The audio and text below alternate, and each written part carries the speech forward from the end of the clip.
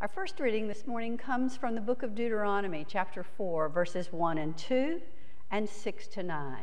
Hear now the word of God. So now, Israel, give heed to the statutes and ordinances that I am teaching you to observe, so that you may live to enter and occupy the land that the Lord, the God of your ancestors, is giving you. You must neither add anything to what I command you, nor take away anything from it, but keep the commandments of the Lord your God with which I am charging you. You must observe them and perform them, for this will show your wisdom and discernment to the peoples, who, when they hear all these statutes, will say, surely this great nation is a wise and discerning people. For what other great nation has a God so near to it as the Lord our God is whenever we call to him? And what other great nation has statutes and ordinances just as this entire law that I am setting before you today? But take care and watch yourselves closely, so as neither to forget the things that your eyes have seen, nor to let them slip from your mind all the days of your life. Make them known to your children and to your children's children. The New Testament reading today is from the Gospel according to Mark, the 7th chapter, verses 1 to 8, 14-15, and 21 to 23. Listen now. Now when the Pharisees and some of the scribes who had come from Jerusalem gathered around him, they noticed that some of his disciples were eating with defiled hands, that is, without washing them. For the Pharisees and all the Jews do not eat unless they wash their hands, thus observing the tradition of the elders. And they do not eat anything from the market unless they wash. And there are also many other traditions that they observe, the washing of cups and pots and bronze kettles and beds. So the Pharisees and scribes asked him, why do your disciples not walk according to the tradition of the elders, but eat with defiled hands? And he said to them, Isaiah prophesied rightly about you hypocrites, as it is written, this people honors me with their lips, but their hearts are far from me. In vain do they worship me, teaching human precepts as doctrines. You abandon the commandment of God and hold to human tradition. Then he called the crowd again and said to them, listen to me, all of you, and understand. There's nothing outside a person that by going in can defile, but the things that come out are what defile. For it is from within, from the human heart, that evil intentions come: sexual immorality, theft, murder, adultery, avarice, wickedness, deceit, debauchery, envy, slander, pride, folly. All these evil things come from within, and they defile a person. These, my friends, are the word of God for us, the people of God.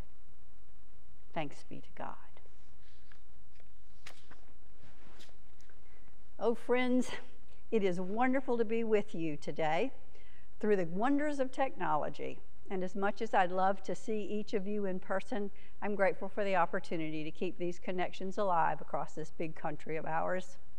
So let's spend a little time together exploring these passages I've just read. But before we do, let's open with prayer. Let us pray. Gracious and holy God, open our hearts and minds that through my words and in spite of my words, your word may be heard. Amen. Well, do you remember a time when you wanted a little one's attention, perhaps to come inside? Do you remember when you called and thought you'd made yourself clear, only to be ignored as if nothing had been said?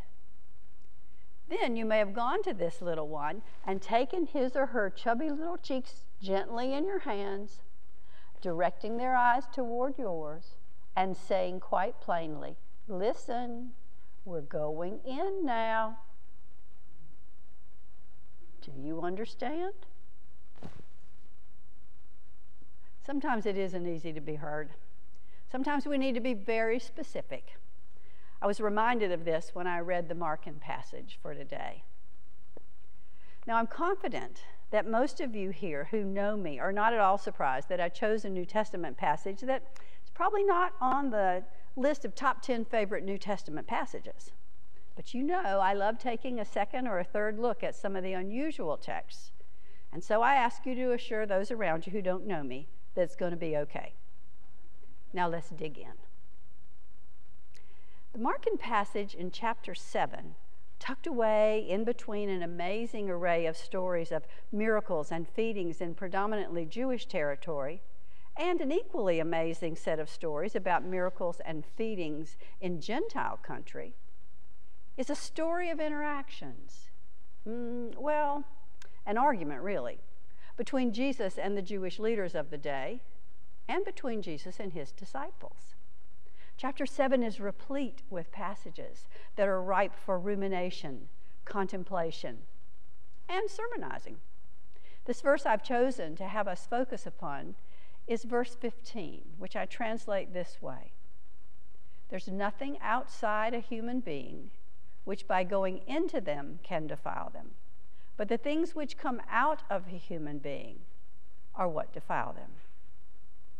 Yeah, I can almost hear you saying, what an odd choice of a passage. Why did she choose this one? Well, look at verse 14.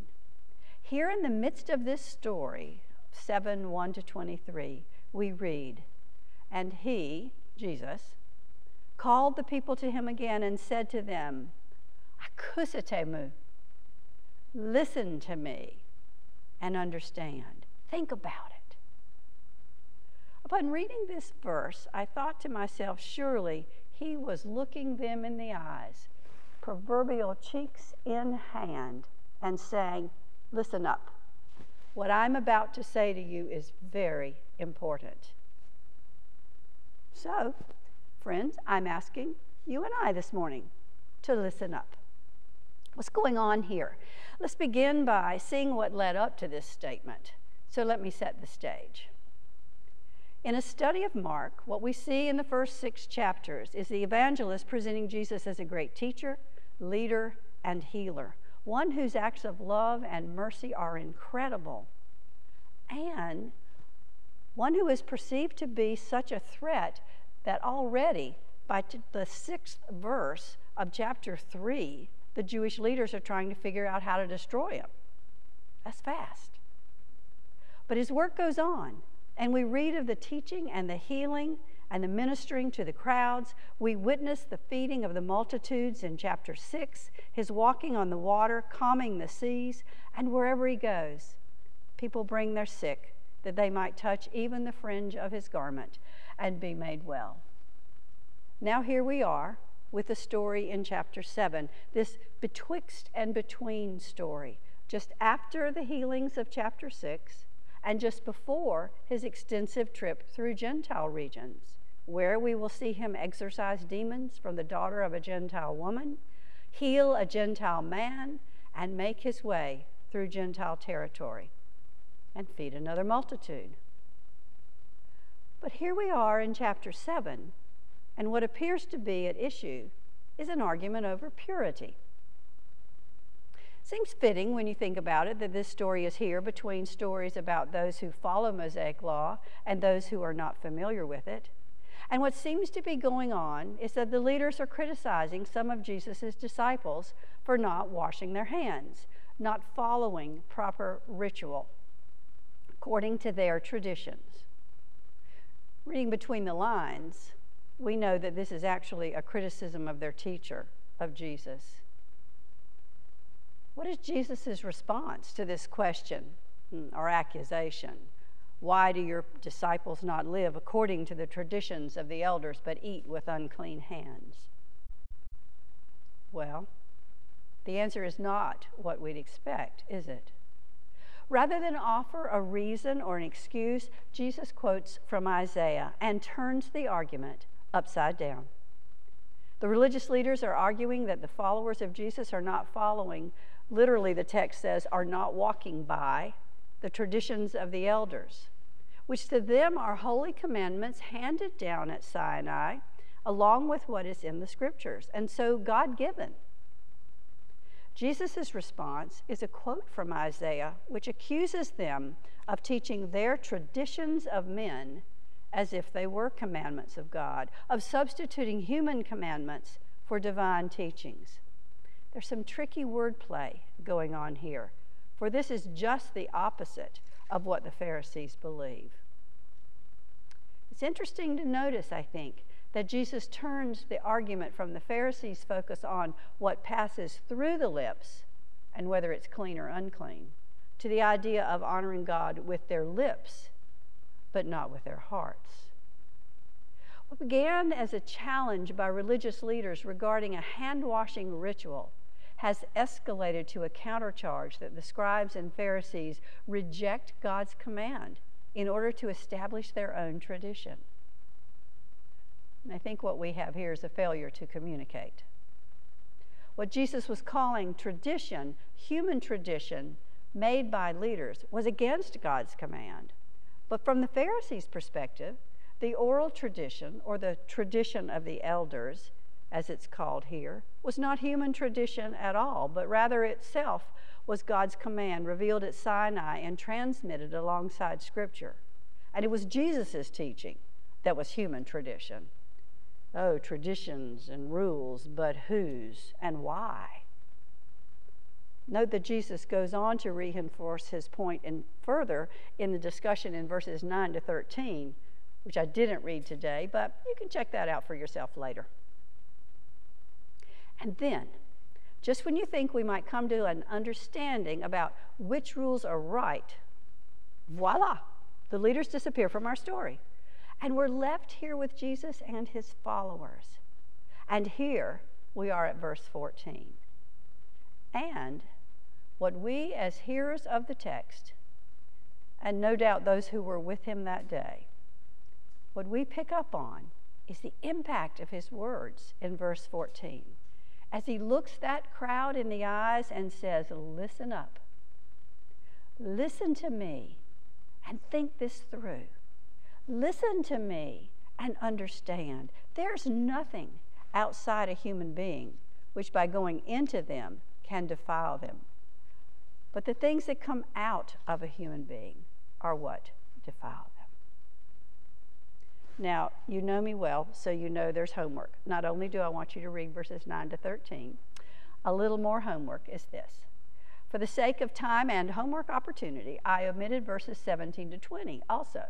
But I think it's important for us to know that in these verses, Mark confirms our idea that this saying is a bit elusive. In other words, we're not the only ones confused. In fact, he writes, the disciples asked him about the parable. Yep. Once again, they didn't comprehend on first hearing this parabolic statement. You might even remember that in Mark's gospel especially, the disciples often miss the point. So we're in good company here.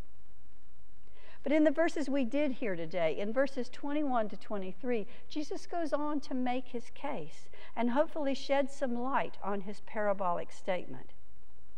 Here he catalogs a series of human offenses, the likes of which my friend and New Testament scholar Joel Marcus describes as, quote, depicting the interior of the human being as a Pandora's box, a cave of malignancy, unquote.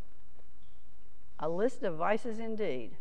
But let me be clear, I don't think the point here is that we are creatures of total depravity, a la Calvin, with hearts incapable of producing good. No. The point, I think, is that we all, Jew and Gentile, slave and free, women and men, all of us as human beings, should be concerned not about how or what one should eat, but rather the internal corruption of anthropos, human beings. This word for human being shows up 11 times in this little chapter, surely an indication of its significance.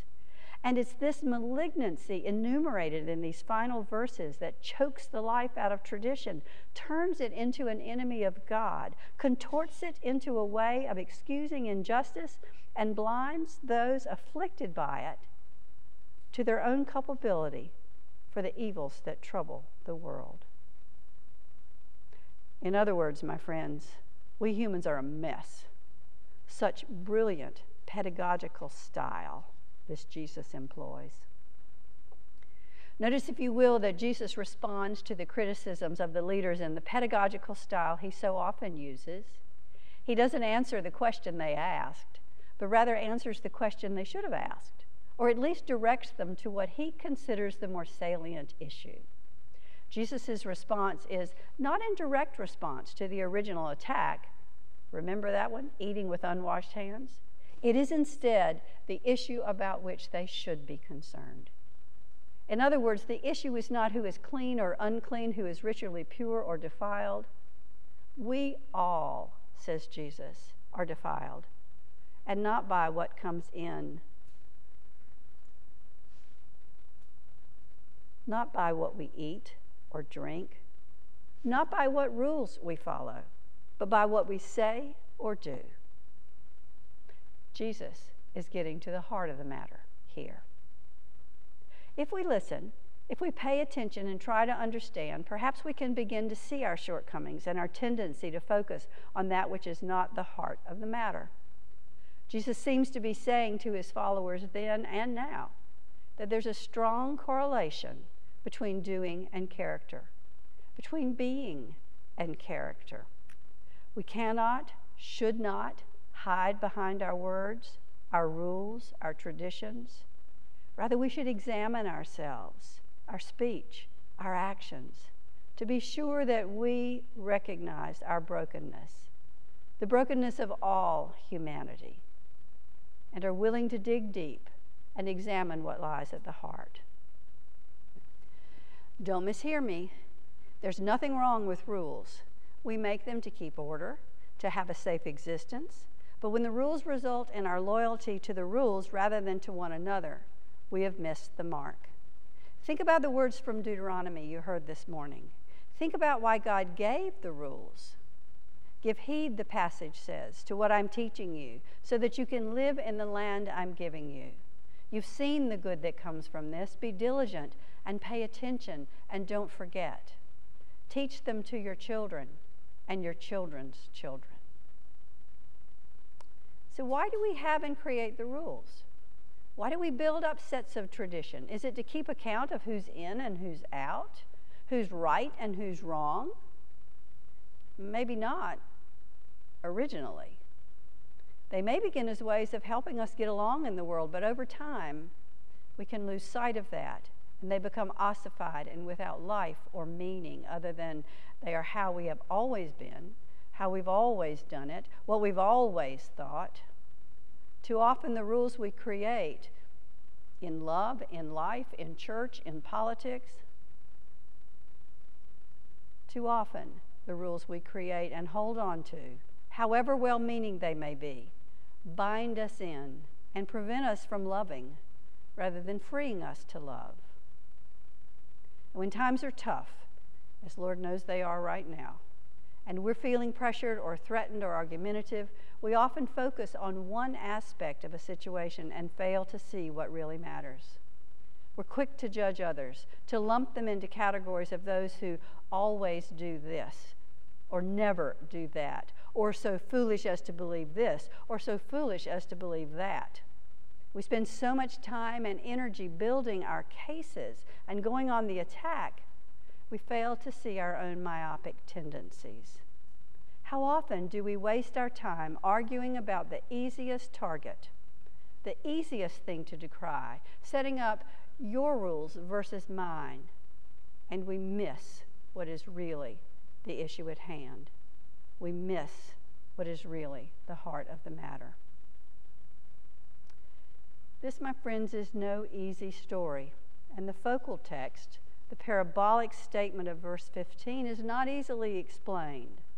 But let's be sure of a couple of things. One, this is not merely a conflict story between Jesus' followers and Jewish leaders. It's far too easy to point a finger at those awful Pharisees. But what Jesus does is incredibly instructive, pedagogically astute, and really important for us to hear. So listen. Listen and understand. This is not an argument about your rules versus mine, about Pharisees versus Jesus. The lesson here is about what lies within each of us as human beings, then and now. And second, this is not a story of how horrid we all are or how beyond hope we all are. It's not about total depravity or a declaration that we humans are absent of goodness. Instead, the story teaches us that it's not in the following of any particular set of rules that brings us closer to God, closer to being the people we are called to be. That comes from within. That is really a matter of the heart. So how willing are we to move the conversation from what we've always believed, what we've always done, to a conversation emanating from the best of who we are, and with the hope of reflecting the imago Dei each of us bears? In the end, it isn't the rules we follow or even the words we say that reveal our true nature. It's the actions that make up our daily lives. You can't put that on a checklist, print it up, tick it off at the end of the day.